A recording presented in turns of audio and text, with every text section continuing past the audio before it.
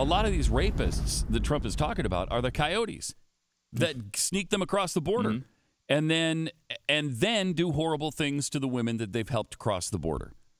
We've talked about the rape trees before, where they leave, panties in the trees and all that kind of freaky stuff. And it's been documented.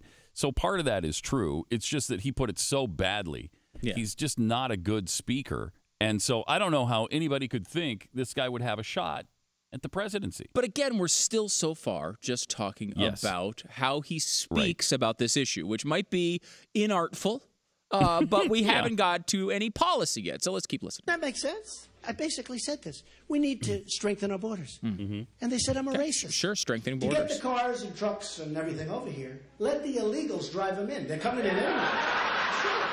Oh, I do great with Latino voters. I employ so many Latinos. I have so many people working for me. Some of my best servants are illegals over there. I had 2 waiters come up to me tonight. 2 waiters. I employ them. Waiters. So he's talking very, very much talking down to and about. But maybe that's just too sensitive, Pat. Yeah, okay. Because these people who are really tough on the border are going to say, you know what? It's just too sensitive. Let's get to some policy, shall we? Okay. Common sense.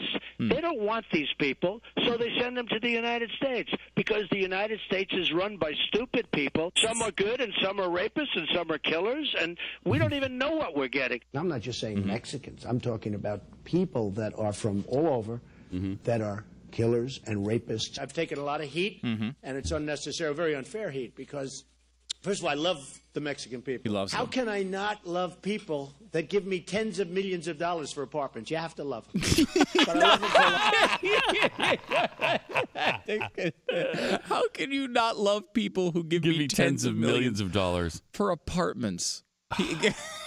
Again, inartful? Really bad. I'm going to say yes on that one. I'm gonna go, Are you really? You're going out on that limb? On that limb. So waiters, my employees, and people I sell apartments to. Crazy. A lot of reasons. I love them for their spirit. And then I talk about Mexico, and I love Mexico, but every time I talk about it, they accuse me of being a racist. Oh, no. You have illegals that are just pouring across the borders. Yeah. I was really criticized for the border, but the truth is, it's true. They think it's like Mother Teresa's coming across the border. Well, I said drug dealers, I said killers, and I said rapists. And they made the word rapist. They really picked that up. I tell you, I love the folks from South America. They're friends of mine. Many work for me. Many are friends. Many buy apartments from me. I have great love for the Mexican people. Amazing. And I always have. And they like me. No apology, because everything I said is 100% correct. All you have to do is read the newspapers. Okay. You have 20 million, 30 million. Nobody knows what it is. It used to be 11 million. Now today I hear it's 11, but I don't think it's 11. I actually heard you probably have 30 million. You have to give them a path, and you have to make it possible for them to succeed. Wait, what? Wait. Hold on. do that. Okay, so Whoa. because there's 30 million illegals here, you have to give them a path.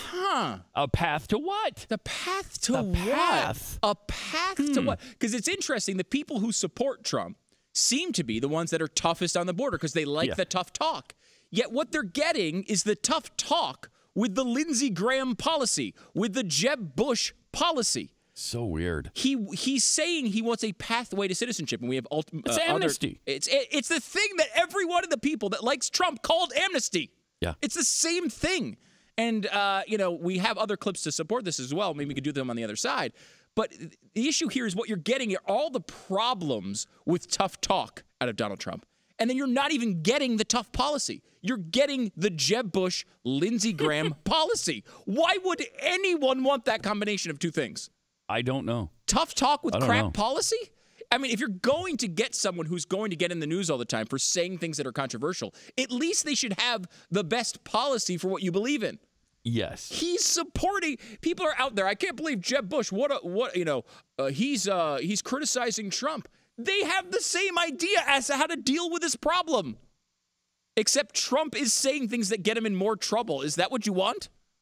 And Trump is saying things that fire up those of us who want something done about the out of control, illegal border crossing situation. Right. And that's true. Obviously, it is out of control. Obviously, it's out of control. There is a crime problem. It needs to be fixed. Absolutely. We need to shore up the border. Now, there's not a single person alive who doesn't say that. Right. Including Everybody Jeb Bush says that, including Lindsey Barack Graham. Obama. Yes. Says we have to shore up the border. He just doesn't do it.